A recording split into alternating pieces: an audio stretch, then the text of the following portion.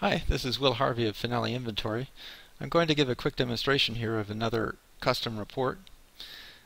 A user came to me and said that he wanted to export all of his invoices to Excel in a big Excel document.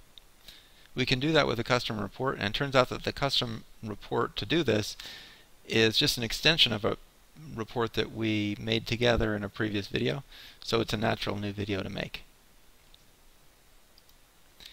We usually start from the home page here. But in this case, I'm going to start from somewhere different. I'm going to start from this spreadsheet that contains the columns or fields that this user wanted to have in his Excel document.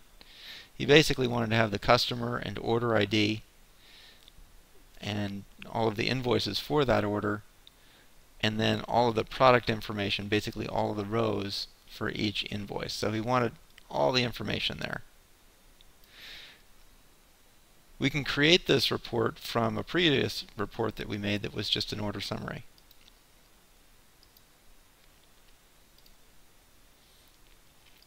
Here's the previous report that we made. I'm going to print out an example.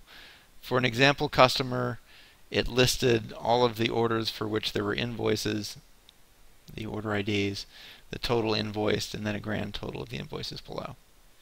So using this as a starting point, we can now create a much more detailed report that contains all of the information that this particular user wanted to see.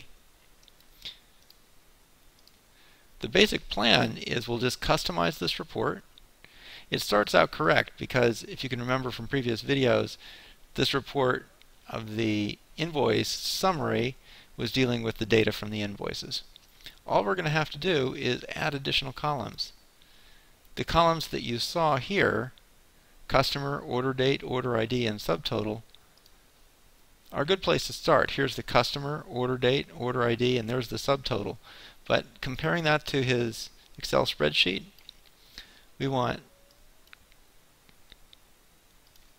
customer, then we don't want order date at all. Next thing we want is order ID. Then we want invoice date.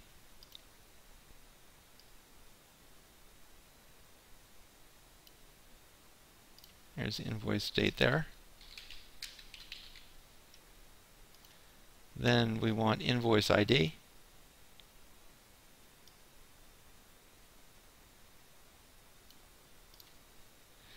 Then we want product ID, description, and packing. I'm going to have to add one other column here, the order item index, in order to pull in the relevant product.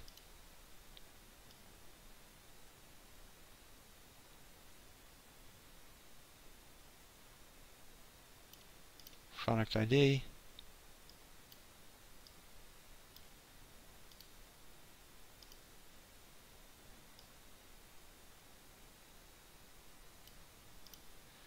Description. Packing.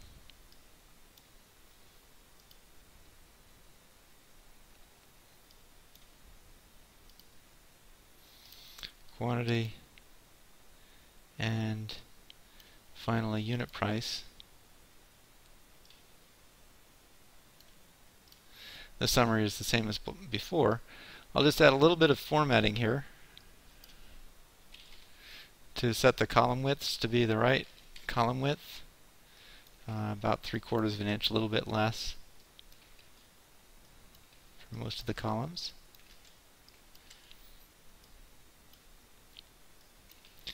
We don't need to see the row number.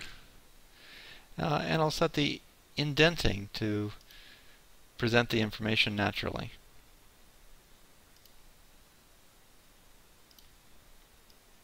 Okay. So having made those changes, we just added the columns that he needed. Let's print it again and see what it looks like. That's pretty close. If you look at the spreadsheet that he sent here, customer, order ID, invoice date, invoice ID, product ID, description, packing, quantity, unit price, and total price. Looks like we've got all the information. The report is also easy to read, and we can export this to Excel and get exactly what he wanted.